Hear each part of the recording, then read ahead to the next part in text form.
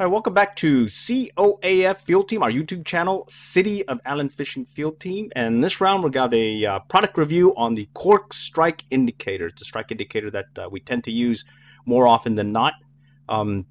We've done other product reviews. Let's see, the last one was the Echo Ion Fly Reel. Gave that the alrighty then. We'll explain more about the rating system that we use. But bottom line, let's talk about the Corqs Strike Indicator. And in this little deal here, you'll see the package, Corqs Strike Indicator, and it's this little guy right here. And what's cool about them is it's made out of actual cork, and they come painted, where you got this little cool painted thing on there, as well as without the painting as well. And then you got this little rubber O-stop or O-ring piece right here.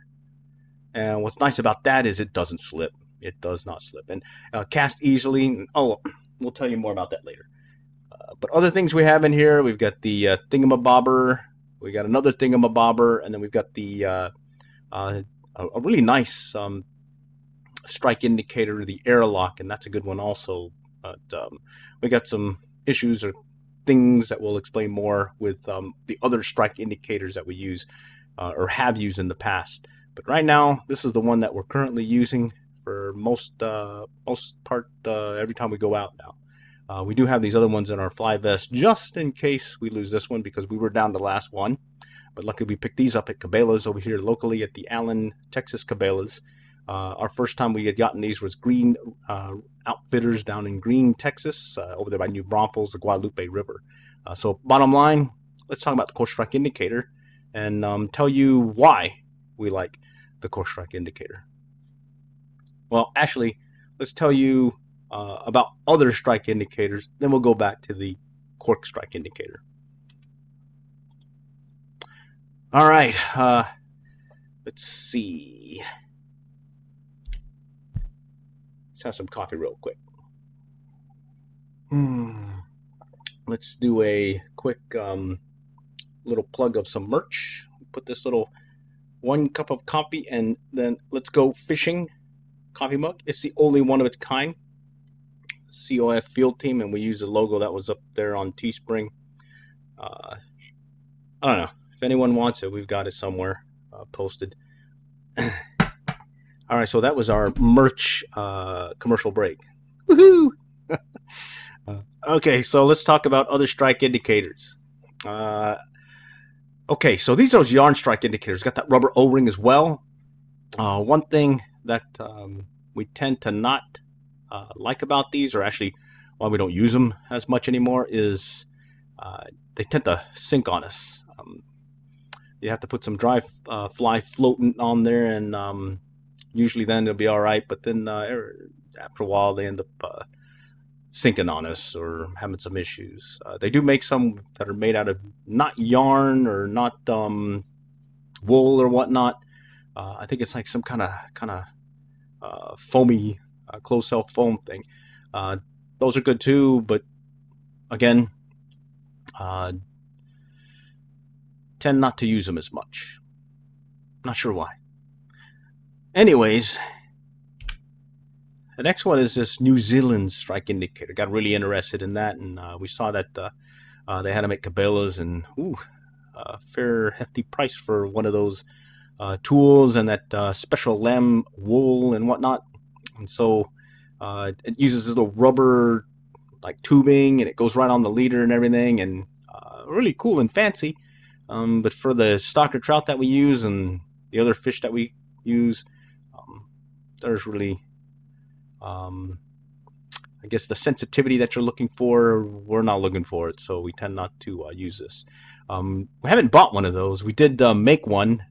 Took a needle, big needle, and we cut off the eye of the needle, just made a little gap in there, and we had some rubber tubing that we used for some tube flies, and didn't have the special wool, but we just used some other kind of wool that we had for some other things. I think it was from a fly fishing patch vest that we had from way back, and put that together, and it works nice. But more tools, more things to lose. Bottom line, we tend not to use that as well. And then this one, we hated not using these. Bottom line, we really liked them. It's the frog hair. It's this little football-shaped little strike indicator. It's streamlined, casts well, really light, very sensitive. We got some really good strikes or hook sets with that that on our leader.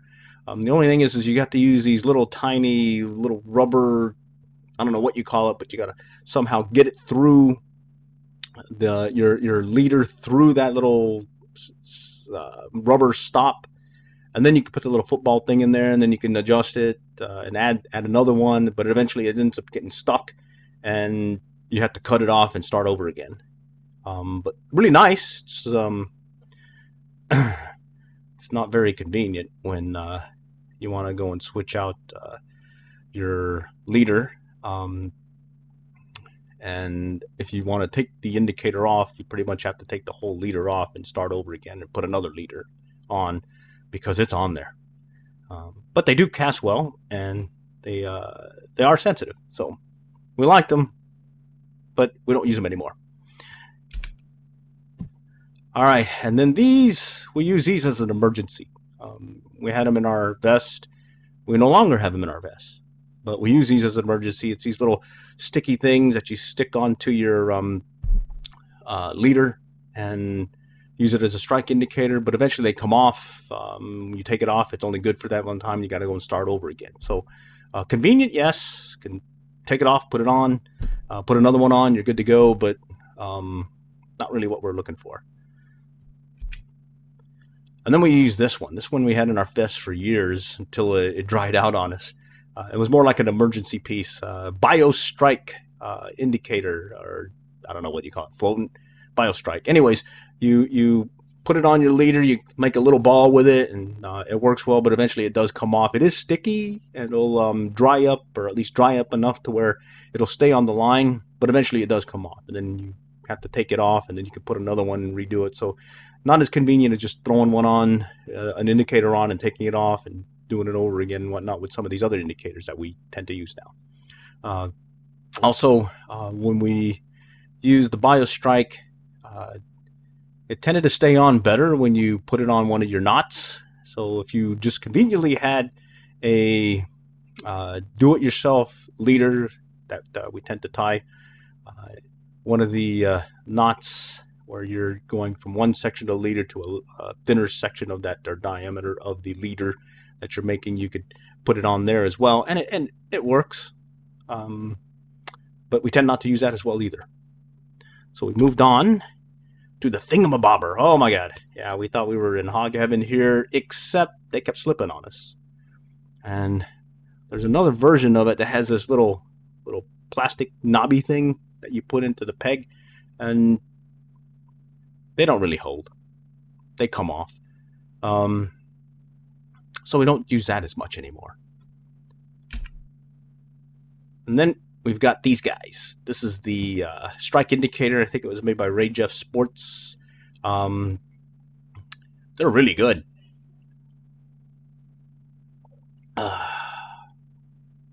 Yep, they're really good. Bottom line, yours truly seems to, one, user error.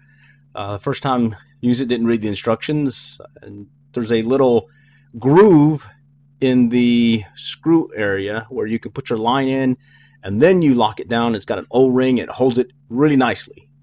And there's another way you can do it where it's a 90 degree, where you put it, the little plastic, I guess, bolt-like thing, and you put your line through it, and then you can screw it on there, and bottom line, it makes a little 90 degree piece for your strike indicator and leader setup, and really nice. Only problem is yours truly tends to lose some of these things. So I've got a couple of them, lost them. I have one currently in the fly vest, but it's missing that little plastic screw thing. So I have a really cool looking strike indicator. Just wish I had that little screw thing. Nut. Yeah, plastic nut. That's what it is. Anyways, really like it. I'm staring at one right now that is missing the little screw thing.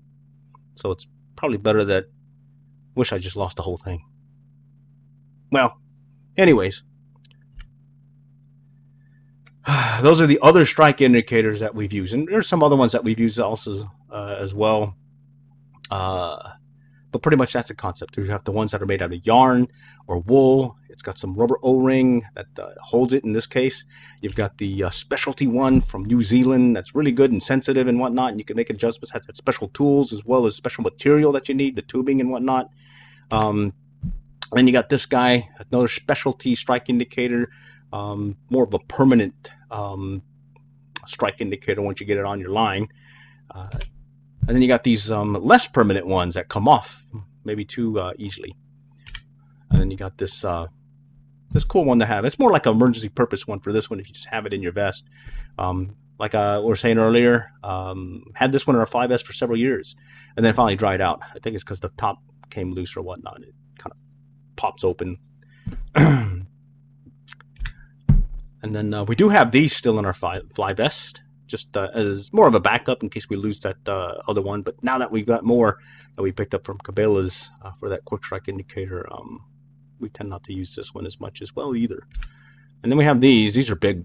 Actually, the ones that we have are pretty big, and you can see in the video, or at least the other deal that we'll show here in a little bit, what we mean. And then there's the really nice one, the dry airlocks, or the airlock strike indicators. Really nice. Just make sure you don't lose the little plastic screw nut thing. Alrighty, so let's move on. Okay, so here's the Corqs Strike Indicator and why we like them.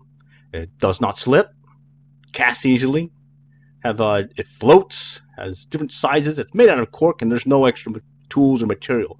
And we picked these up at Green Outfitters at first, but they are available at Cabelas and Bass Pro, as well as on Amazon. So they're readily available. You can get them online. You can go to the store.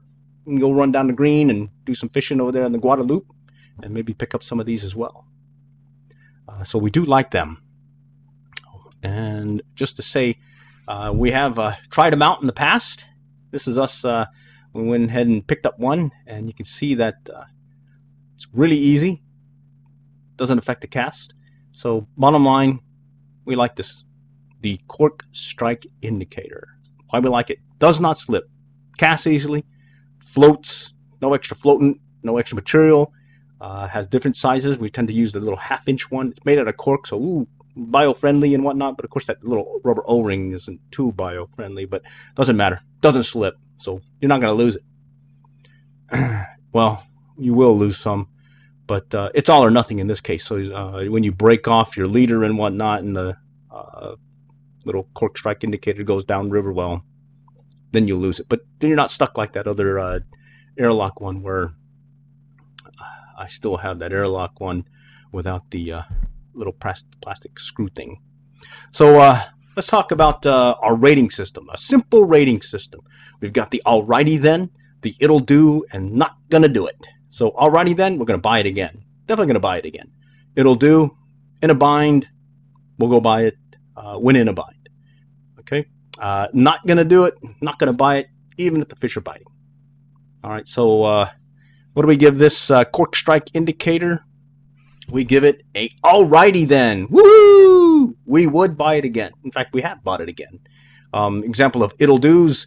Well, actually, the dry airlock. Right here, let's grab it right here. This is the dry air, or the airlock strike indicator. See, so that's that little plastic nut thing that's missing. We like this one. We really like it, except for that plastic nut thing. So I have a really cool strike indicator, but it's missing the little plastic nut thing. So maybe they sell these with little extra plastic nut, or maybe I'll come up with something. I don't know. Anyways, we give the Corqs Strike Indicator the alrighty then rating. We would buy it again. And just to show you some other stuff, this is that or the thingamabobber in the larger size. It's actually missing the little plastic little extension piece that came out, or the thing that you stick in there. And this is a smaller size thingamabobber, and we do keep these in our fly vest just as backup. But bottom line, this is what we're currently using for our fishing trips.